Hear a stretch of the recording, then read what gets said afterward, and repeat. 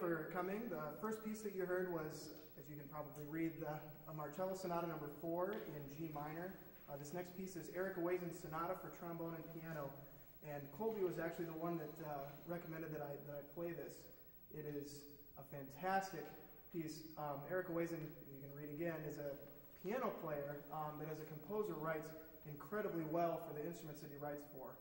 And there's stuff in here that just sits so well in the trombone, even when you think it shouldn't. And so for the people that that no, I mean, like G flat major probably shouldn't be being played on trombone, but stuff like that that's in here, it just sits so well, it just sounds so beautiful. So, the Awaizen Sonata for trombone and piano.